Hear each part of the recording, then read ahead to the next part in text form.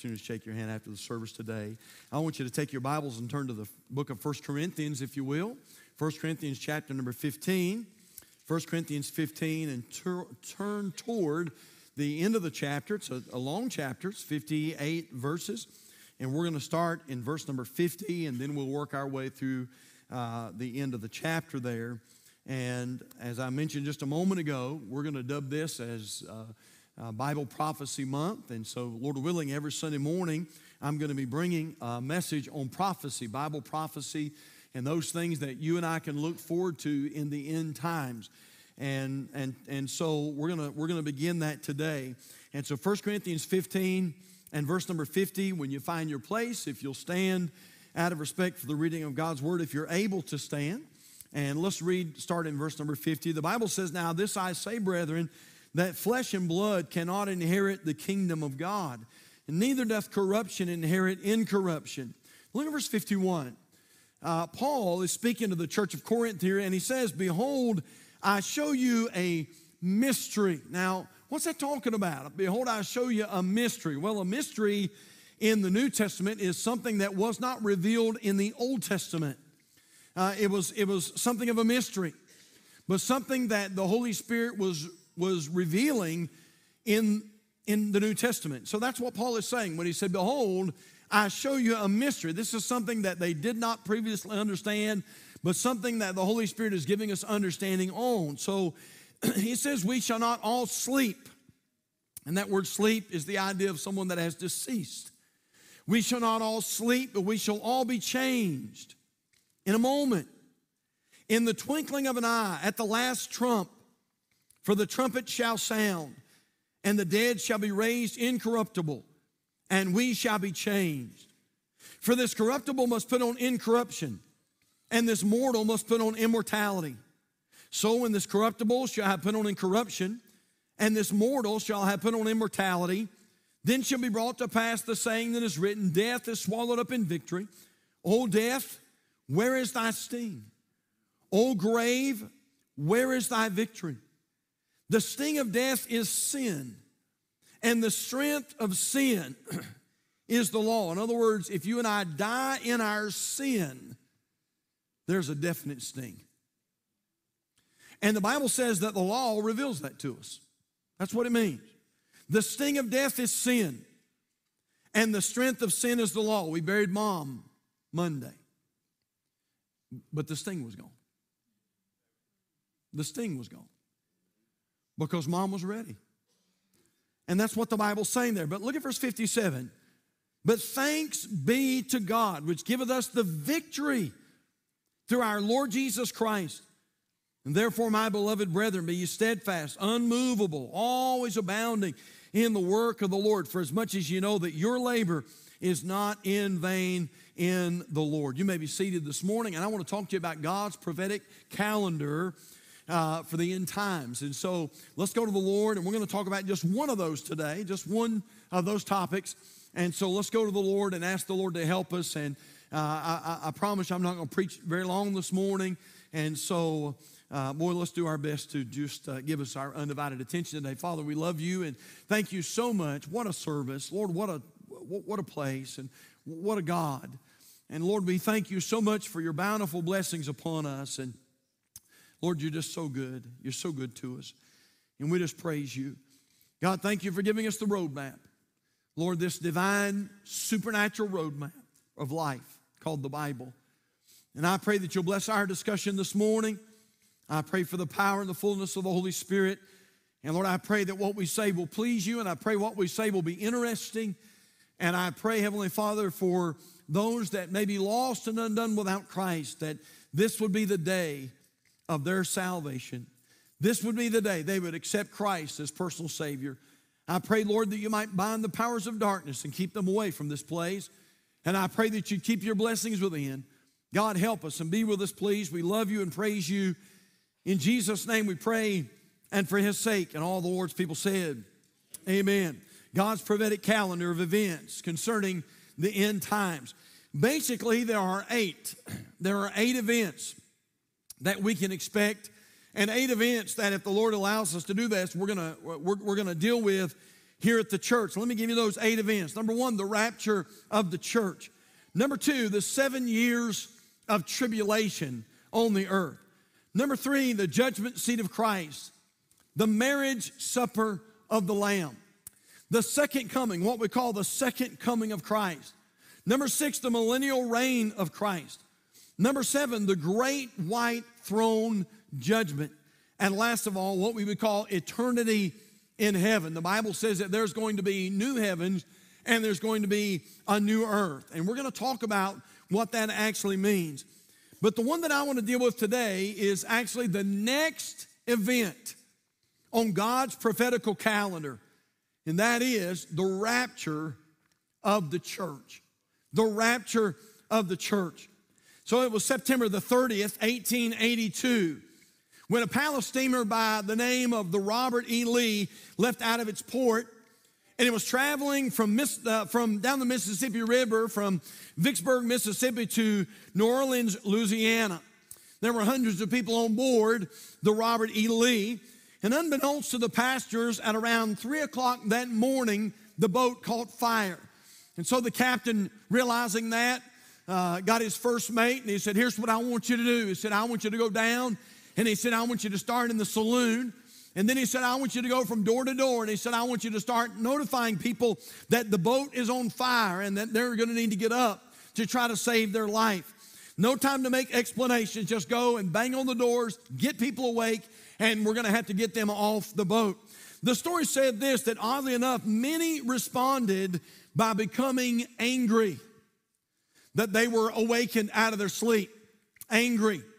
Others said that they just laughed when the first mate came and knocked on the door and went through the saloon and said that the boat's on fire, that many just laughed. And then there were a number of people who just simply could not believe that what he said was true. They did not believe that the boat was on fire. But sure enough, it was on fire. And that night, 21 people perished. They burned to death. And partly because when the first mate knocked on their door or tried to get them to evacuate, they just did not believe that the boat was on fire. In a very similar way, the world acts as if eschatology, which is the study of the end times, they believe that eschatology is nothing to be concerned about.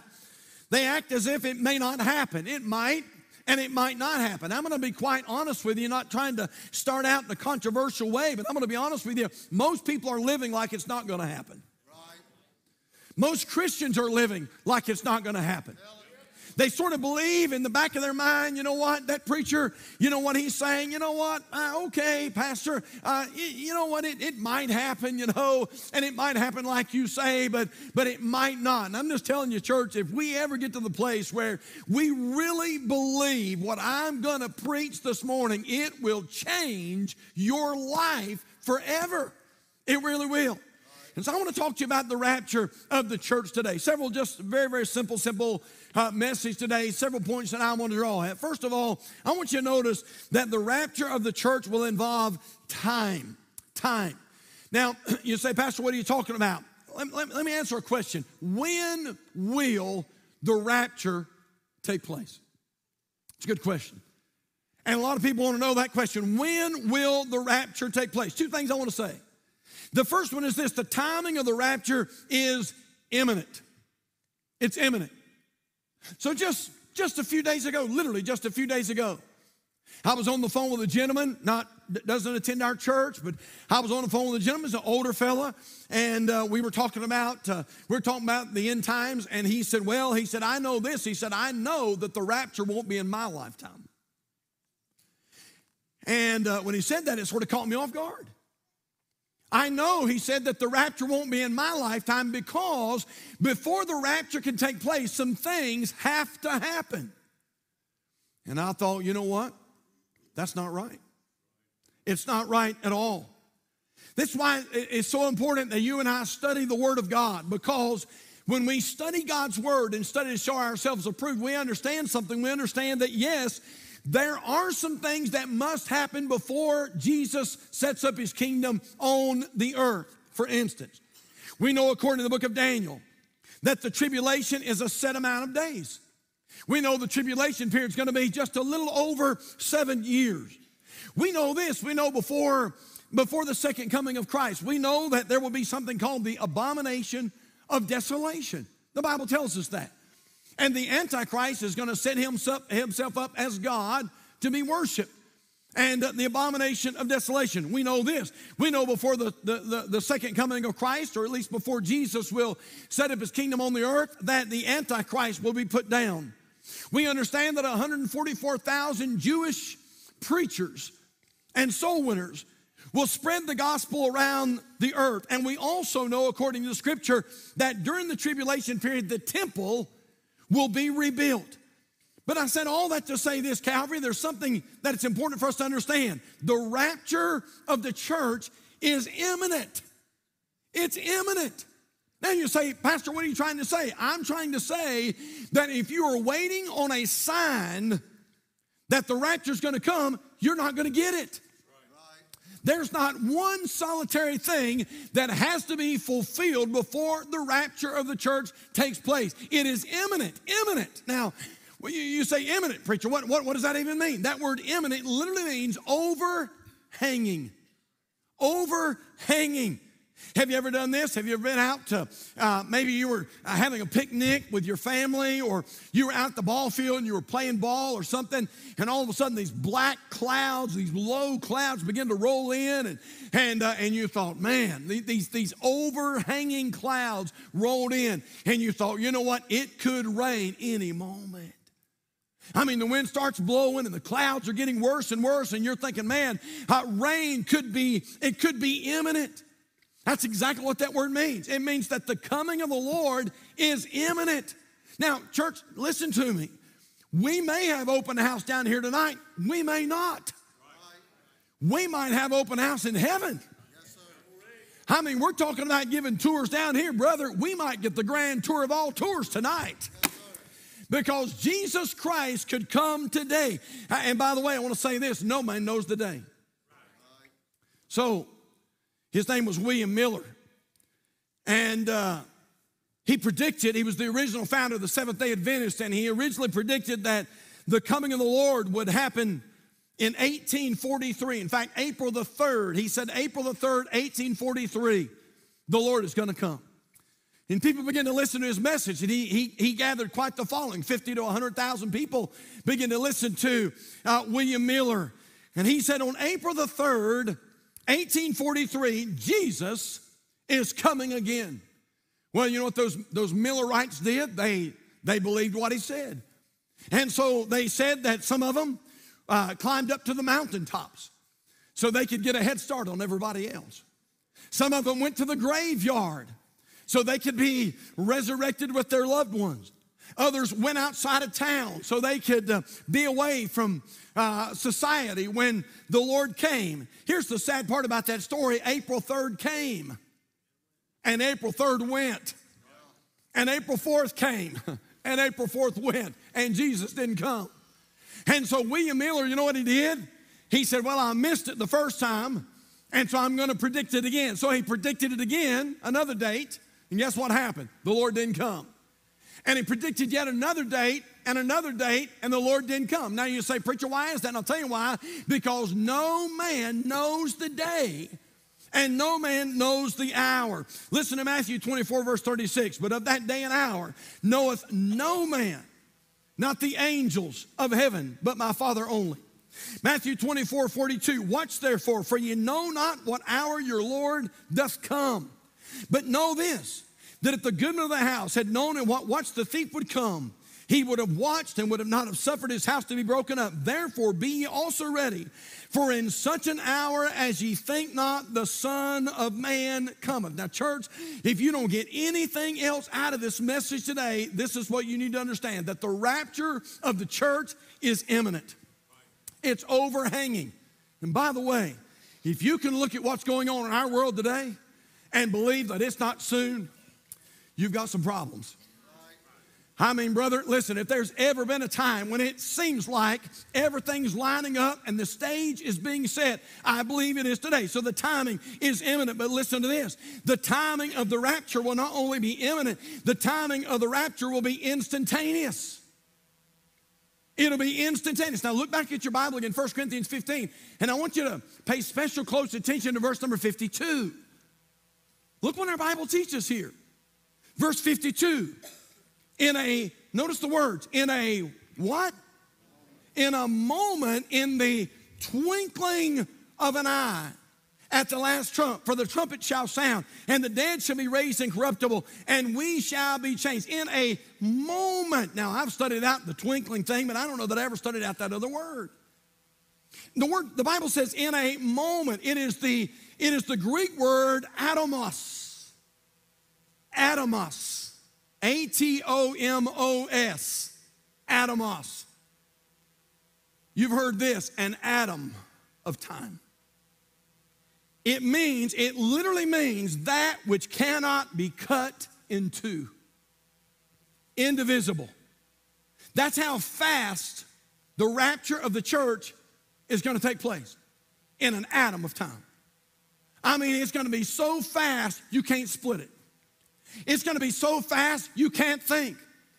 The Bible says not only in a moment, but it goes on to describe it this way, in the twinkling of an eye. It is the Greek word rhipe, or R-H-I-P-E, and it means a jerk of the eye. And it literally means, this church, that the rapture of the church is going to be faster than the deployment of a vehicle's airbag. Now again, I've used this before, but I studied this out a little further. Did you know the experts tell us that when you're in an accident and your airbags deploy, that they deploy in somewhere between 10 to 20 milliseconds. That's how fast they come out. So when I read that, I thought, okay, inquiring minds want to know, amen? And simple minds especially. And I thought, okay, 10 milliseconds, what does that even mean?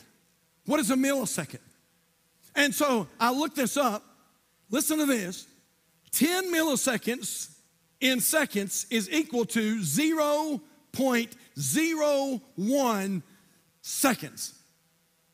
Now you say, preacher, what's the big deal? I'm telling you, that's a big deal. Because that tells us something, that the rapture of the church is going to happen instantaneously. Instantaneously. So all these people will say, well, you know what? If that preacher's right, if he's telling the truth, I tell you what I'll do. As soon as the rapture takes place, I'll run down to the church and talk to the preacher. You won't talk to this preacher, because this preacher won't be here. And as far as I know, most of the other preachers in the church, they won't be here either. But I'm telling you, if you could come and talk to the preacher, you won't have time. If you could, listen, you won't have time to make it to the church. You won't have time to call the church. You won't even have time to think about the church. I'm telling you, the rapture will happen in 0.01 seconds. Before you know what happens, before this world even realizes what has happened, it is over. No time to repent. No time to read a gospel tract. No time to call a prayer helpline.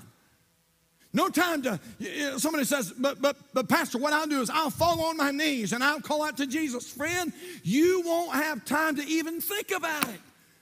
By the time you get to your knees, it's over. And so understand that the rapture of the church will involve time. Listen to this next one. Number 2, the rapture of the church will involve trumpets. Now, I'm going to be honest with you, church. You'll notice I didn't say trumpet. I believe the rapture of the church is going to involve trumpets, plural. I believe there's going to be at least 2. Look back at your Bibles, 1 Corinthians 15 and verse 52. The Bible says that in a moment, atomos, in the atom of time, in the twinkling of an eye, notice the words, what's it say? At the last trump, for the trumpet shall sound, and the dead shall be raised incorruptible, and we shall be changed. So the Bible says the last trump. Now, you know what that implies? There's a first trump.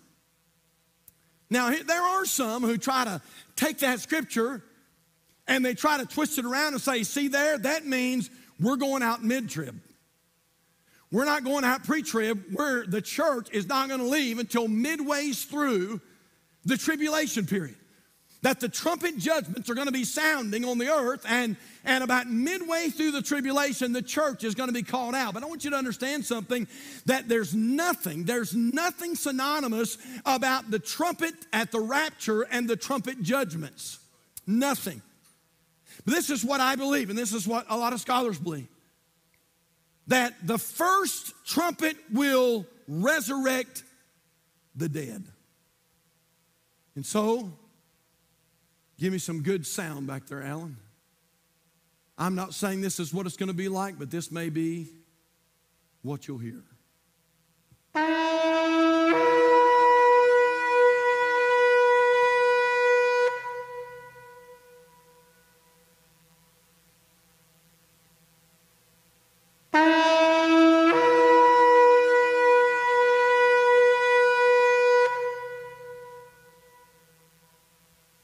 You say, what's that about, Pastor?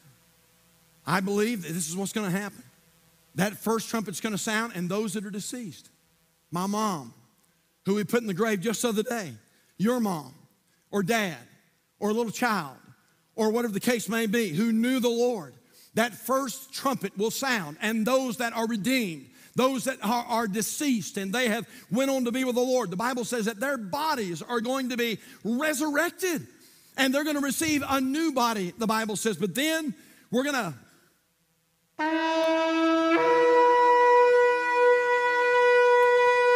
Come on now, church. We're going to hear a last trump. We're going to hear a last trump.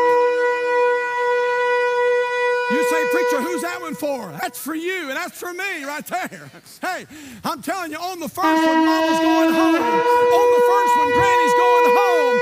But I got some great news on the last one. I'm going home, amen. And so are you. Hey, there's going to be the sound of a trumpet. The last trumpet will sound, calling those alive away. Listen to 1 Thessalonians chapter 4, verse 16. For the Lord himself shall descend from heaven with a shout, with the voice of the archangel, and with the trump of God, and the dead in Christ shall rise first.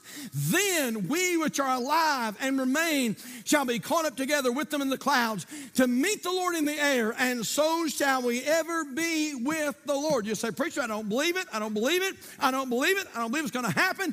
And I just want to tell you, in an atom of time, after it happens, you'll become a believer. But you will have missed it. And so the rapture of the church will involve time. The rapture of the church will involve trumpets. Oh, listen, you're going to like this one.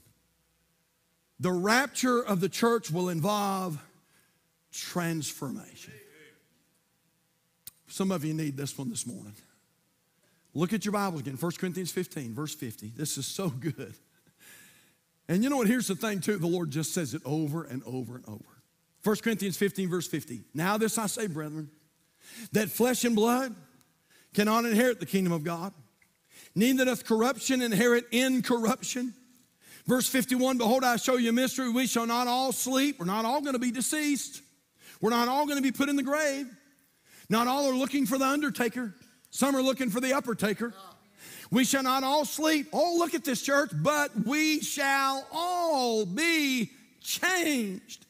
In a moment, in the twinkling of an eye, at the last trump, for the trumpet shall sound, and the dead shall be raised incorruptible. And here he says it again, and we shall be changed. For this corruptible must put on incorruption, and this mortal must put on immortality. So when this corruptible shall have put on incorruption, and this mortal shall have put on immortality, then shall be brought to pass the saying that is written, death is swallowed up in victory. O death, where is thy sting? O grave, where is thy victory? You know what that's teaching us? That some are going to be alive for the rapture. I'm going to be honest. I hope it's me. And I hope it's you for that matter.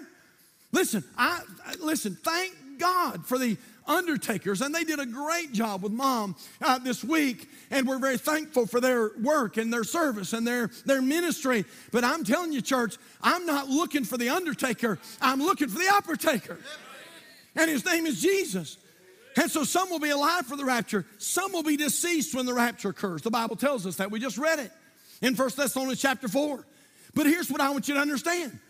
Whether you are alive or you are deceased, all are going to be transformed. All are. 1 Corinthians 15:51, behold, I show you a mystery. We shall not all sleep, but we shall all be changed. Verse 52, in a moment, in the twinkling of an eye, at the last trump, for the trumpet shall sound, and the dead shall be raised incorruptible, and we shall be changed. Changed. You say, preacher, what does that mean? It's the Greek word alasso, and it means to make different. But there's another definition. It means to exchange one thing for another thing. Boy, don't you love exchanging old stuff for new stuff? Cell phones are just part of our culture now. And sometimes that cell phone gets cracked and scratched and dim, and it doesn't work, it doesn't work good, especially if you have an Android. It doesn't work good, but, and sorry about that. But it's a blessing when you think, you know what? Man, I'm due for an upgrade.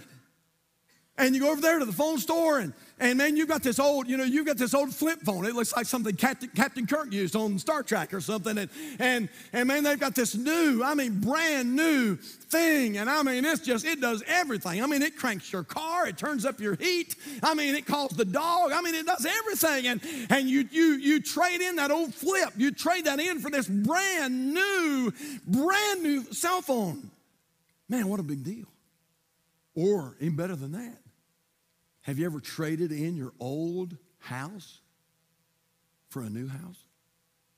Man, you'd been living there for a long, long time, or maybe your house was sort of dilapidated and going downhill, and you saved and you saved and you prayed and you prayed and you prayed and you prayed, and finally that house, that dream house, came up, and you worked with a realtor and they worked with you, and sure enough, man, you were able to move out of that little cracker box of a house, and you were able to move into that brand new house, and it's got brand new drywall and brand new carpet, and man, it's just absolutely beautiful. Hey, you know what you did? You traded the old in and you exchanged it for the new. Oh, come on, church.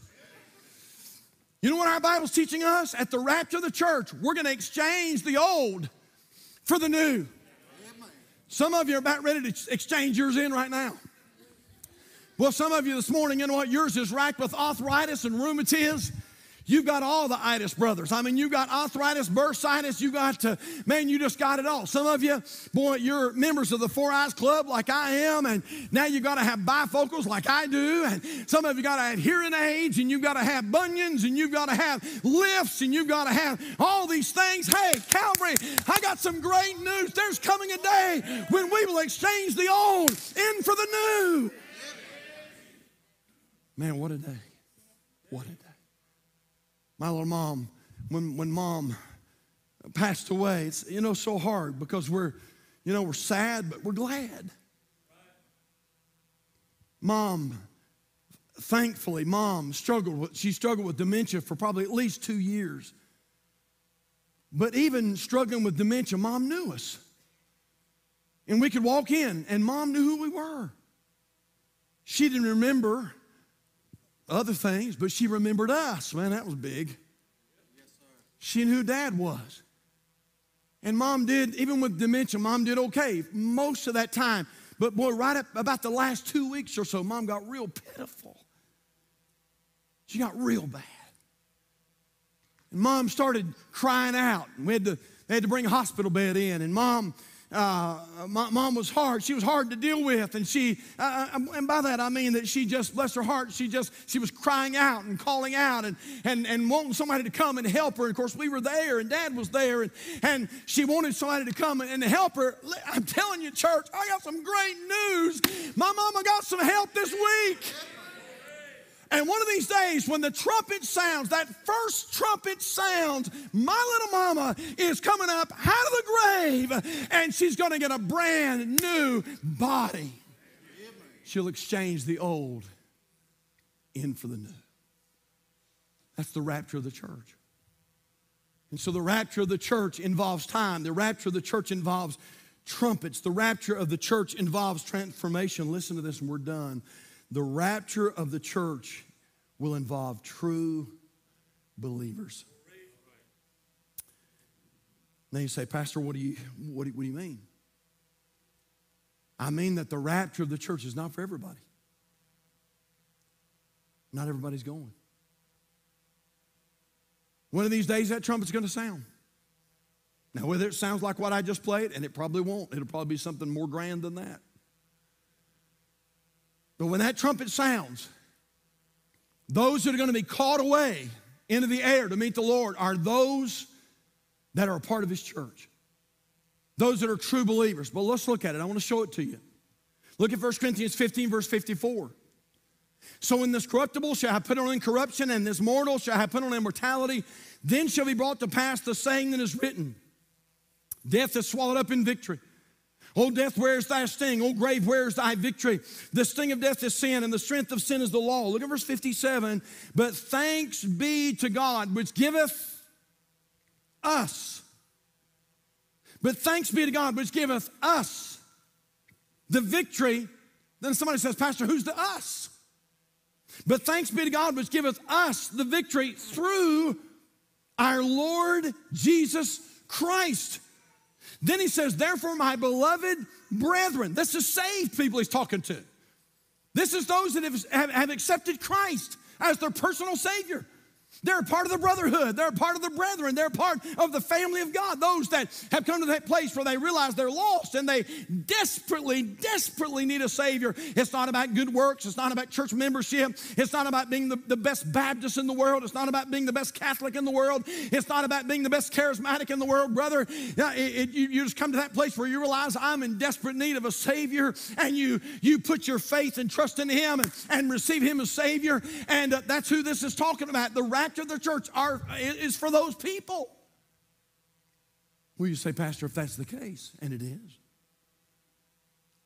then are you trying to tell me that, yes, that many will be left behind? In fact, this is just something I believe. We can agree to disagree on this. This is just personally something I believe. That trumpet that we played for you a moment ago, I don't think the lost will hear it. I think you will hear it. If you're redeemed, I don't think they will. And so all of a sudden, in just a moment of time, in an atom of time, millions will go missing. What are they going to say? Well, folks, it was all true. Those preachers were all telling us the truth. It's all true. They're not going to say that. They won't even say that now. You know what they're going to say? We've been visited by extraterrestrials. Mark my words. Aliens have come and they've taken millions of people away. And so so we understand that many, many, many are going to be left behind. Now listen to this and we're done. The idea of the rapture, although a mystery, is really made perfect sense to those who understand Jewish wedding culture. Now listen, and we're done. Listen to this. In Jewish wedding tradition, as the young man becomes of age to marry, he builds a room onto his father's house. So there'll be a place for him and his new bride to live. When the young man is ready to get married, he goes to his father and gets permission to go after his bride. With his father's permission, he goes to collect his bride. She never knows just when he'll come for her, so the bride has to be ready at all times. When he's near her home, a trumpet is sounded to let her know he's there. And with a shout, he calls her out so she can follow him back to the room he's prepared. When they get to his father's house, he keeps her there for 7 days. And at the end of those 7 days, he goes back to her home and claims to the world his rightful place as a married man. Jesus is in his Father's house, and he is building a place. John 14 tells us that. He's building a place for his bride, the church, to live. When God the Father gives permission, Jesus will then come for his bride, And when he gets here, a trumpet will sound, and a shout will occur to call his bride to him. When we meet him in the air, we shall follow him to his Father's house, where he'll keep us for 7 years. And at the end of that 7 years, Jesus will take us back to earth, where he claims to the world his rightful place as King of Kings and Lord of Lords, supreme for the rest of eternity. Here's the question. Are you ready? Are you ready? You say, Pastor, I don't believe it's going to happen. I'm telling you, church, it's as sure as this pulpit is right here. It's real. The rapture of the church is coming. And it is imminent. It is overhanging. Right now, it's overhanging. And that means that it could come at any moment. Are you ready? If you're watching by way of live stream, are you ready? Are you ready? Would you bow your heads with us this morning? Our heads are bowed, our eyes are closed. Let me ask a question or two. Are you ready? Are you ready? We say, Pastor, what does that mean? If the rapture of the church took place before we even got out of this invitation service, are you ready? If Jesus came today, would you meet him in the air? If that's not the case, friend, today, Sunday, July the 2nd, 2023, ought to be the day that you get ready, that you ought to come to Jesus.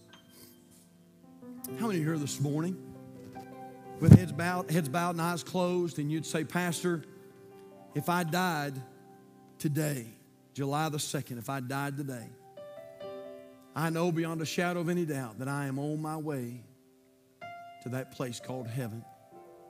If you can honestly say that as a testimony between you and the Lord, would you just slip your hand up right now, just all over the house? Don't raise it if you can't mean it now. Thank you. You can lower your hands. All right, heads are bowed and eyes are closed. And nobody's looking just for a moment. Nobody's looking. Just me, just for a moment. How many are here today, though? And you'd say, Pastor, I'm going to be honest. If the Lord came today, I'm just not sure. Oh, preacher, don't misunderstand. I want to be. I want to go to heaven. I don't want to go to hell. I want to go to heaven. But Pastor, I'm just not sure. I'm just not sure. I'm not 100% sure. And I care enough to slip up my hand and let you pray for me right now. If that's you, you just slip your hand up all over the house. Just slip it up and let me pray for you. Can I do that? Can I do that? Can I pray for you? Just raise it real high and wave it at me. Just wave it at me. I see a hand. Anybody else? I see that hand. Amen. Anybody else? Preacher, if I died, I'm not sure I'm ready. Would you pray for me? You'd slip your hand up right now. Anybody else? Come on. Come on, be honest. Can I pray with you? I'm not embarrassed. I just want to pray with you. All right? With our heads bowed and eyes closed, I want to ask another question. How many here today would say, Pastor, I'm saved? I've already raised my hand about that. I can take you back to the time it was a revival or a camp meeting or a radio broadcast, or somebody came by my home and witnessed to me, or I was in a Sunday morning service, but you say, Preacher, I'm saved. I've already raised my hand about that. But if the rapture took place in the next 5 seconds, I'm going to be honest, I'm not sure as a Christian that I'm really ready to stand before the Lord of Lords. You see, I've not been serving like I ought to serve. I've not been living for the Lord like I ought to live. And yes, Pastor, I am saved, but I'm just not so sure that I'm ready to stand before the King of Kings. And I'd like you to pray for me this morning. Heads are bowed, eyes are closed, nobody's looking. You just slip your hand up right now and say, Preacher, I need some prayer on that. Would you pray for me? Would you pray for me? Pray for me today. Pray for me. Pray for me. Would you stand with us this morning? Father, we thank you for your blessings. And God, I feel like this was the perfect will of God. I feel like this is the direction that you wanted us to go today. Oh, God, help us to understand it's coming. The end is coming. I believe it's in sight. Lord, I don't know when. I don't know when. I don't know the day. I don't know the date. I don't know the time. But I believe it's coming soon. Lord, most everybody here today raised their hands about being saved. But I wonder how many of those who raised their hands have loved ones who are lost. And if the rapture took place today, their loved ones would still be here. God, maybe today somebody needs to just tiptoe down to this altar and mention that child or mention that mom, mention that uncle, mention that coworker, that neighbor. Maybe today somebody needs to come and just ask you to open a door that they could have an opportunity to witness and get the gospel to them. Those that need to be saved, I pray that you'd help them to come. Those who need to rededicate their life to Christ, I pray that they will come. God, whatever it might be, maybe someone needs to be baptized. They'd make themselves a candidate for baptism today. Or God, maybe there are some who are feeling that the Spirit of God is directing them to join with this local body. Whatever it may be, Holy Spirit, I pray that you'd work. And we thank you in Jesus' name. Our heads are bowed, our eyes are closed just for another moment or so. And if you need to come, listen, the altars are open. Folks are coming right now. Is there anybody else who just needs to make a move? Somebody you're thinking about right now. Maybe God put somebody on your heart while the pastor was preaching today. And you're so concerned. And if the rapture took place today, they'd be left behind. Lord, would you open a door? Would you give us the opportunity to witness to them? Would you give me the opportunity to share the gospel with them? Hey, parents, if you've got kids that are lost, oh man, we better get a burden. While folks are coming, anybody else? Anybody else need to make a move today? Good day to rededicate your life to Jesus. Good day to get on fire for the Lord. If you're here this morning, you've been wandering for a little while. It's a good day to come home. It's a good day to get back in the will of God. Oh, it's a good day. While we pause just for a moment, will you come? Will you come?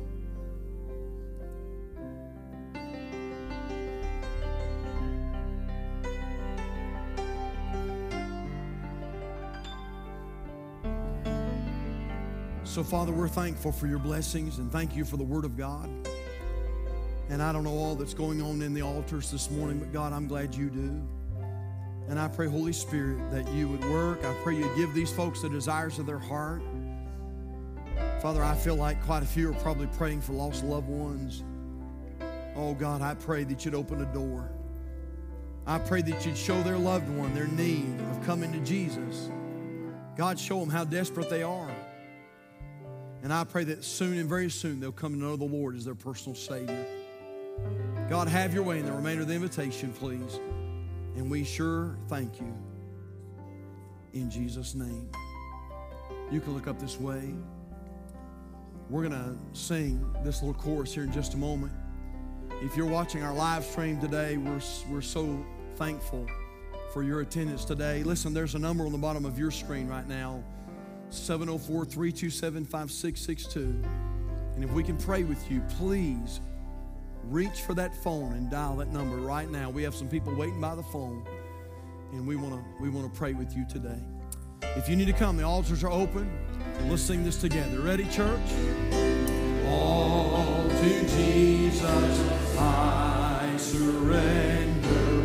All to him I freely give. I will ever love and trust him in his presence daily. On that chorus, I surrender all.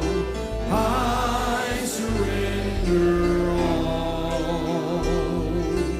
all to thee.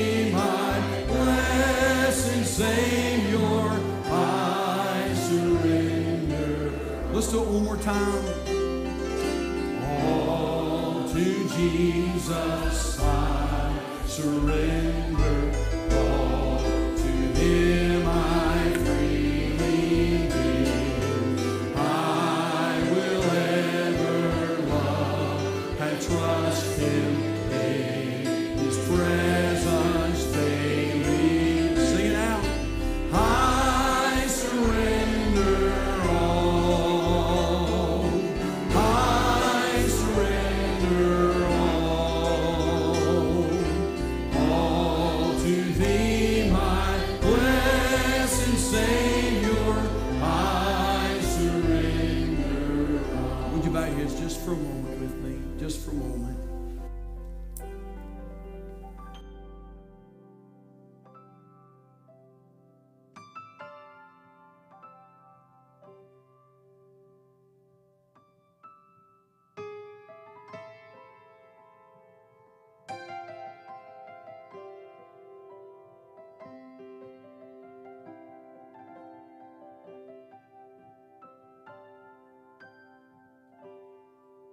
Lord, is there anybody else? Lord, I really do believe sometimes this is the kind of stuff revival's made out of. God, when we get so consumed that the end is coming, that the rapture is going to take place, and we get so concerned about our loved ones, God, I pray that every parent, God, that you might give them an extra special burden for their children that are lost or their children that are away from the Lord. God, I pray for those that are praying for mamas and daddies, siblings, grandkids. Nothing more precious than a grandkid. Oh, Lord, I can't imagine going to heaven, my grandkids not being there. I just can't even imagine it. I don't even want to think about it. Oh, Holy Spirit, I pray that you'd reveal to these their condition. Show them how much they need a Savior. And I pray that soon and very soon they'll come to the Lord. Have your way, please, and we thank you, Lord. In Jesus' name. Anybody else before we go? All hearts free? Amen. Thank you, fellas. Appreciate that very much. Well, let me tell you about some good news here. Come on up here, Carson. This is Brother Carson. Brother Carson, yeah. And so Luke reached out this week, and he said, preacher said, God's doing something. And so we met over here in the office, and we stayed for a little while. And Carson gave his heart to Jesus this week. Isn't that great? Amen. Amen. And so sometimes, when younger ones get saved, and I told him in the office this week, I said, there's two things you need to do. Number one, you need to let me baptize you. And I explained to him what baptism was. And I said, number two, you need to tell everybody. And just tell everybody that you got saved. But sometimes, that baptism, that scares kids a little bit, but not this kid right here. He's ready. He wants to get baptized. And we might even do it next Sunday. We'll see how things go. But if you rejoice with Carson's decision, say amen. Amen, Carson. I'm proud of you, buddy. Amen, man. That's good. Thank you, Luke. Bless you, buddy. You find Carson and let him know how much you appreciate him. Hey, listen, have a great afternoon. Be sure, Calvary, let's make sure all of our visitors get 10 or 15 handshakes before they leave. And have a good afternoon, and we'll see you tonight, 6 o'clock. Don't forget choir practice. And then service will be a little bit abbreviated tonight, and then we'll all migrate down here to the Speech Life Center. And so it's going to be a special, special night. We hope that you'll be with us. Rodney, would you mind coming up and dismiss us today in a word of prayer?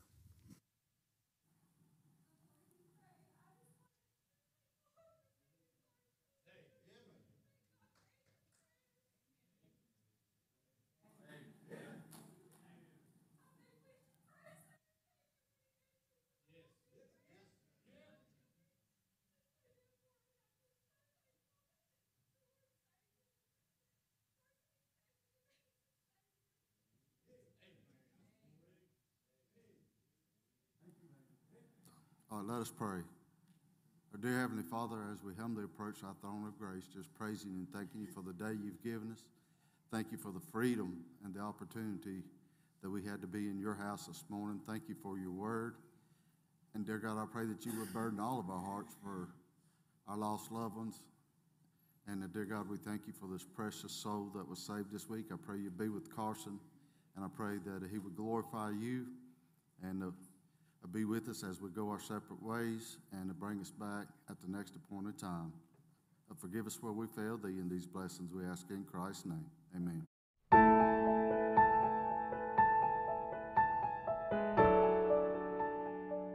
Thank you for joining us today. We consider it an honor to serve you, and our prayer is that the service was a blessing and an encouragement to your life. If you were impacted today by the preaching of God's Word, we encourage you to respond. If we can pray with you, or if you would like to make a decision today for Christ, please call us here at 704-327-5662. We have people waiting right now on the lines prepared to help you. Again, thank you for joining us today, and we hope to welcome you again soon. Have a wonderful week.